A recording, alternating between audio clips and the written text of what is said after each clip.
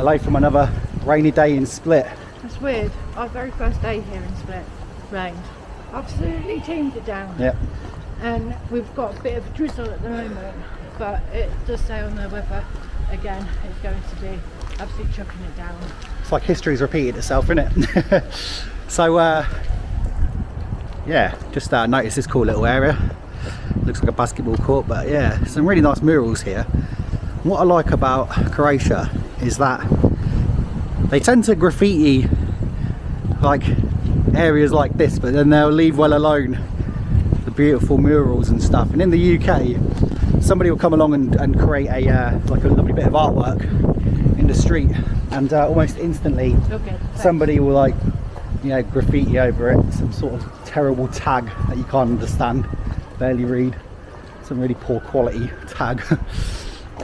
So they don't do that here, which is quite nice. So what's the plan for today? Well, we've been looking around because it's our final day in Split, and we've been researching things we want to be doing, and, you know, anything of interest, specifically outside of Split itself. And we discovered a place called Castel Gomilica, which is a little town just outside of Split. It's part of Split, but it's just a little town outside of it. And it's a very, very old town. It's a 16th century castle town. So Castel, or Castella, means castle. And basically, Castel Gomilica is a town which is part of 7 other towns. So there's 7 different castels, or castle towns, and they were built in the 16th century, and the one we're going to was built by Benedictine monks, and the land was gifted to them by King, I think his name was Zvonimir, and they built this beautiful little town outside of Split. And for some reason people don't tend to visit it all that much. Some people call it the Venice of Croatia, because it's a little it's got like canals and stuff, but essentially it's an ancient old town with a lot of history and a lot of character. So we thought we'd go and check it out. So join us in our exploration of a 16th century castle town in Croatia. So welcome to Castel Gomilica, and it's nice to be out of the hustle and bustle, to be honest. There's no tourists around here. There's not even any writing in English. So even the information is in Croatian. So that's one thing that you'll notice when you get out of the hustle and bustle of a tourist trap or a tourist area, is that the location becomes a bit more authentic. Obviously with it, the language barrier will become more of a prevalent issue. Though perhaps not so much in Croatia, because many of the Croatians I've met so far have told me that, you know, they learn how to speak English in school. It's quite a widely spoken language, which is crazy really, because I was speaking to a guy the other day. Well, this was in Bosnia. He was a Bosnian, but he lived in Croatian. His name was Vlad. A really cool guy. So if you're watching this, if you by any small chance you're watching this, Vladimir, it was great to meet you, dude. You're a cool guy. And you taught me a lot about Croatia and Bosnia. But he was a Croatian living in Bosnia, and he said from school age they tend to learn how to speak English from quite a young age. So they call this the Venice of Croatia, or the mini Venice of Croatia. Well, some people do. You can kind of see why. It's got this little kind of harbour fishing town feel. And here is the Castellats. So Castel is a castle, as I may have mentioned. I'm not entirely sure if we're allowed through here. Let's have a look. Here we go, look. So Fort Castellat was built by the Benedictine nuns from the nunnery of St. Renario and Split between 1529 and 1537. Mad. Absolutely crazy how old it is. I'm not entirely sure we're allowed through there, so I'm not going to go through there just yet, but let's continue to explore and see what a Croatian little town off the beaten trail looks like. So got that really fresh sea air, which is really nice. and I don't know if I'm in someone's garden. I'm kind of hoping I'm not. I will apologise to them if I am, but yeah, it's as close to the water as you can get really without going for a swim, and nice little views. So it's a very ancient place, 16th century. It just blows my mind to think of the history. I'm going to try and go through that little castle area. If someone stops us, then I'll apologise and try and explain that we don't know much. But let's go inside this bit, inside the castle itself, or the castella, and let's see the history. Oh, look at these. Look at these. These are massive. So this is as old school as you can get, really. Benedictine nuns built this place, and this was gifted to them by King Zvonimir, and yeah, it won't be too loud because it's someone's area. I don't know if that guy over there is telling us off. Is it the guy over there telling us off? I can't tell. Or is he speaking to someone? Oh, good. So yeah, this is look at this. I can't speak Croatian, so if someone can tell me what that says, that'd be very nice.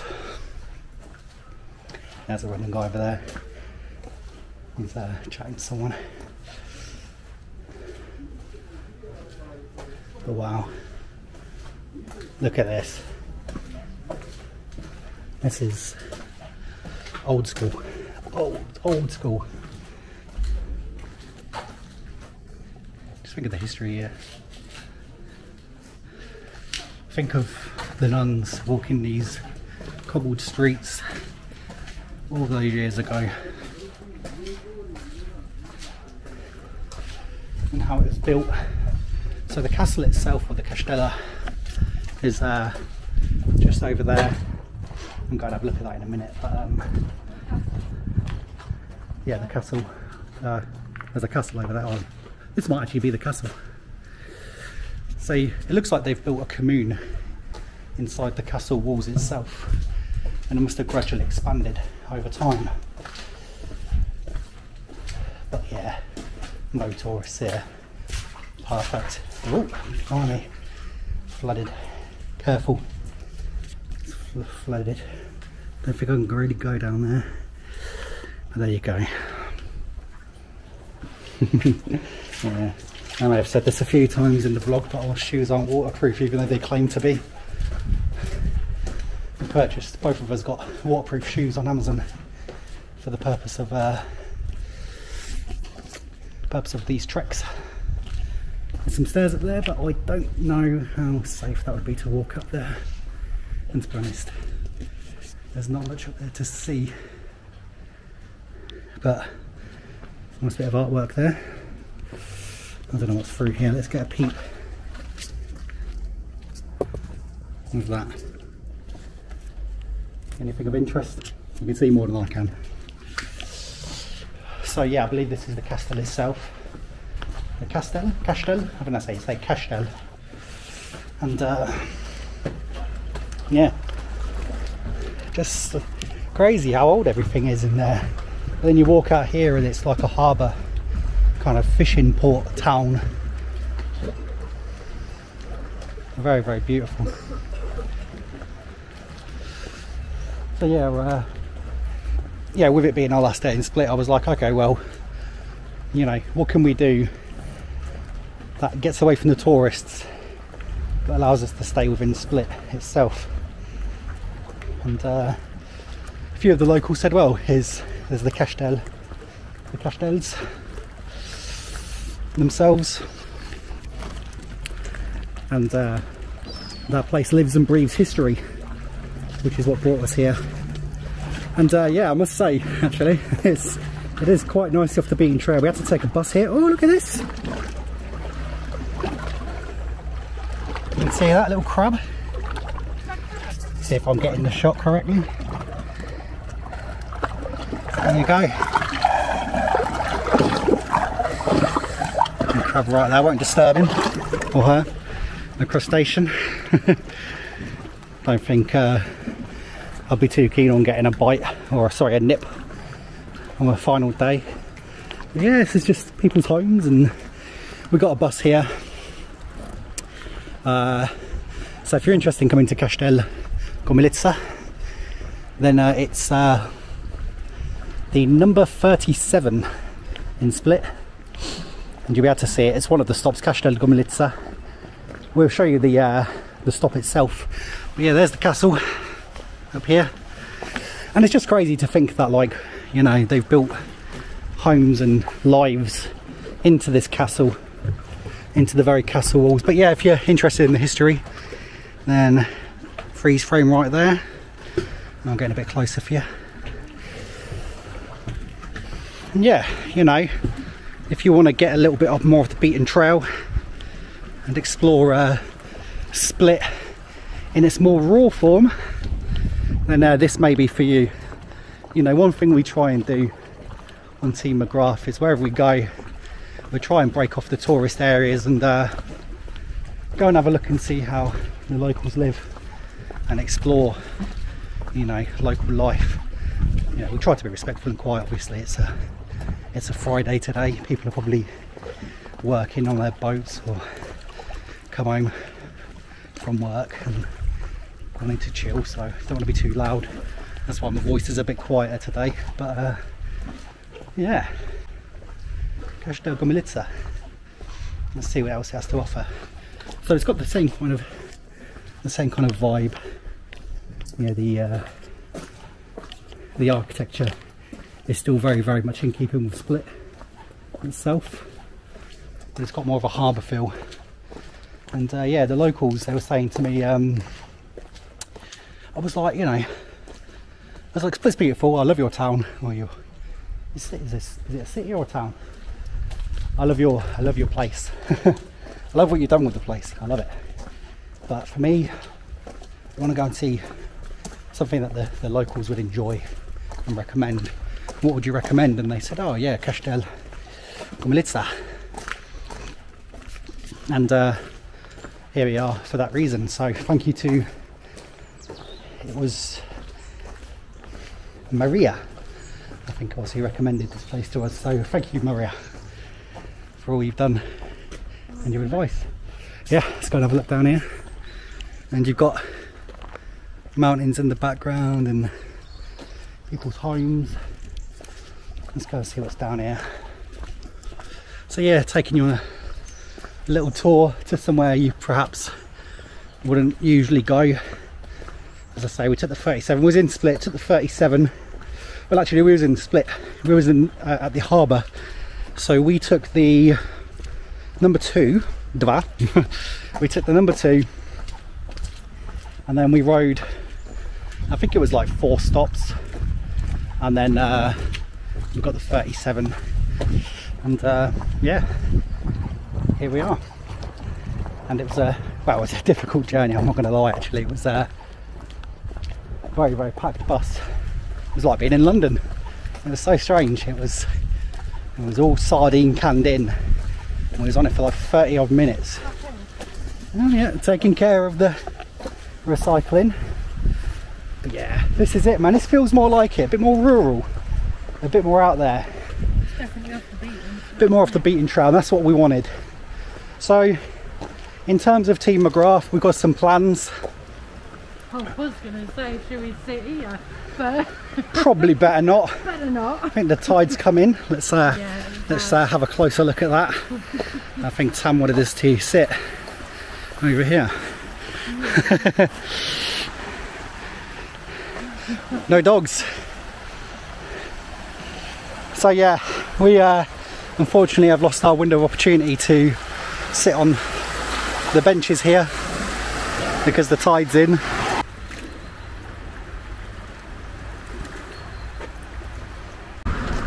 Yeah, so the church is just nearby, and as you can see, we're in the home of Hajduk Split.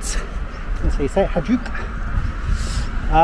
Someone correct me in the comments if I'm wrong, but that's the football team of the area, and they're quite a big team actually. They operate in the Croatian League, the highest league in Croatia, and you might be familiar with them from Champions League football. They do compete. There you go. There's a church there, rather beautiful, and yeah, let's get a bit more Croatian town life living perspective.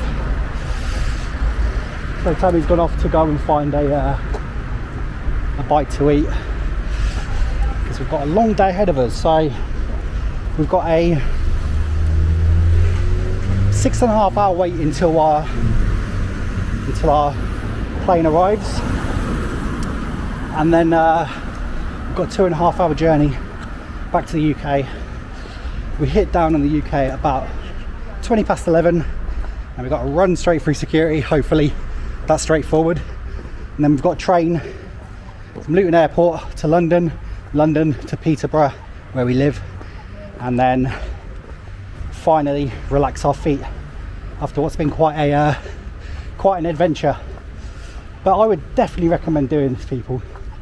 Go and book yourself a week off somewhere and take a coach or a Flixbus or whatever your preference is, and hop from town to town, village to village, city to city, whatever your preference is, and go and have a look around.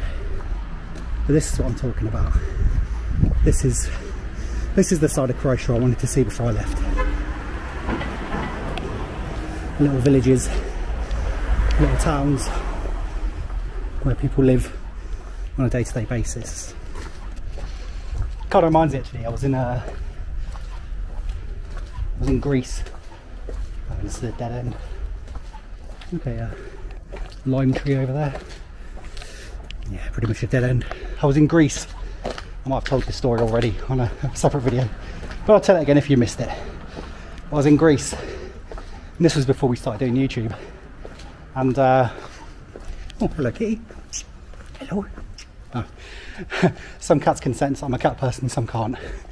But I was in Greece, stayed in a place called Antimachia, and this was before we started YouTube. And it was that journey that got me thinking about doing a YouTube channel, because we went right off the beaten trail and ended up in a really small little village. There was goats and chickens running around, and it was really off the beaten trail. And I was like, man, people might find this interesting, this kind of stuff, you know, looking at these more, you know, when you see Split, you're always seeing the same stuff, like the harbour, but you'll never see, you know, people's lives. Look at that. Oh, pan. I had that yesterday. Oh, sorry, I had that today. I asked for a Kalavachko. Well, we don't have Kalavachko. I was like, okay, do you have a Ožujsko, which is my other favourite beer in Croatia? And they're like, nope. And I was like, I got pan. I was like, that was pan. I was like, it's another beer from Croatia, it's a lager. And I was like, alright, well, I'll give it a spin. I'll try it. It was really good. So I'm hoping I can get that back in the UK. But I'm going to have to definitely keep an eye on my phone. When I went on my little excursion through Dubrovnik, Tammy, bless her, I left her about half an hour down the road to go off and walk in this random little village on the outskirts. Random little village, and she got so worried. She thought I just left her high and dry. But yeah, look down there. This is what it's all about.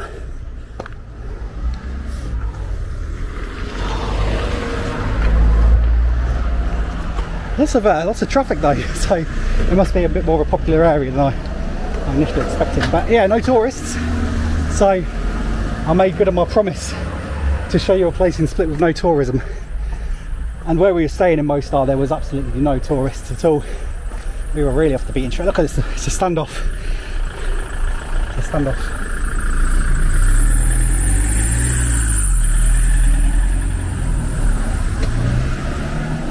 But yeah, I can't go too far because Tammy will probably wonder where I've been. Wonder where the hell I've gone. But I just love this. I love the little you know, the little quiet streets and stuff, away from it all. I really do. You know what I mean? That's what it's all about, man. It's how people actually live. You know, imagine waking up to that every morning as well. It'd be amazing, wouldn't it? You know, I'll wake up to burnt out cars. But everywhere's so steep as well. That's one thing I've noticed. But yeah, I'm pretty much coming to the end here of a path. It really is quite rural in many ways. Not the side of split that you see in the usual YouTube videos. But yeah, you know, don't wake up to these views where I'm from. And that's what fascinates me. You know what I mean? It really interests me how people actually live their lives in these places, because I think it all started actually. I was in I think it could have been Prague, and I met this person. Can't remember his name, but he was a cool guy. Way before we started the YouTube channel, years ago. And he was like, yeah, where are you from? I'm like, oh, England. And he was like, oh, nice, man, but England's cool. I was like, nah, not really. And he was like, oh, okay. Wasn't expecting that. I thought it was going to be really cool. Like, you see London, it looks really cool. And I was like, yeah, you see the London that everybody wants you to see, but you don't see the actual the suburbs and where people live, unless you watch UK crime documentaries or, you know, gangster movies. You ain't going to really see that, and I doubt that there's a huge level of exposure to that kind of stuff outside of the UK itself. I don't know if they've got Country File in Turkey, for instance. Country File, if you're wondering, was a UK programme where they go around the countryside. I don't even know if it's on anymore. But but then he said something to me which kind of changed my mind forever. He was like, yeah, same here with Prague. It's crap, it's boring. I was like, bruv, look around you. It's beautiful. What are you talking about? He was like, you just said the same thing. London, it's glitz and glam here, but then over here, not so glitz and glam. And I was like, nah, you got to be wrong, mate. So I'll tell you what then, come for a tour with me. So for a few days, me and Tammy went around with this, well, not a few days, to be honest, a few hours. It felt like a few days, that was quite the eye-opener. But I went around with this chap, and he showed us his local area and stuff, and the life, and I think he was expecting me to hate it, be like, oh yeah, you're right, but I loved it. It's wicked, it's amazing. He was like, mate, look at it, it's terrible, it's all crumbling, falling to bits. He was like, this is the side of Prague that you tourists don't see. I was like, this is beautiful, this is the real beauty. He was like, how did you figure that out?